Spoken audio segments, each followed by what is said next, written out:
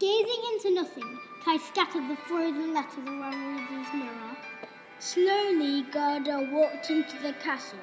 The wind was whooshing, and a cold shiver went down her spine. As Kai stared at the frozen lake, he started to feel lost inside.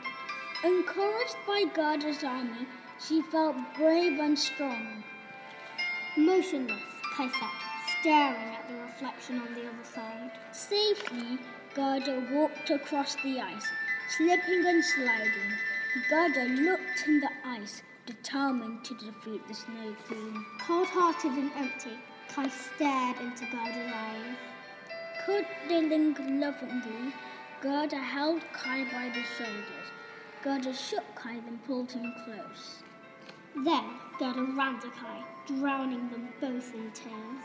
As planned, Gerda watched her tear splash in Kai's eye as the shard of glass disappeared. Gerda hugged him tightly. A second tear fell on Kai, on his face. It trickled down his cheek and into his mouth. It melted all the ice, and now Kai was normal. She had freed him from this evil power. She defeated the Snow Queen. She knew her true power now. She had found him.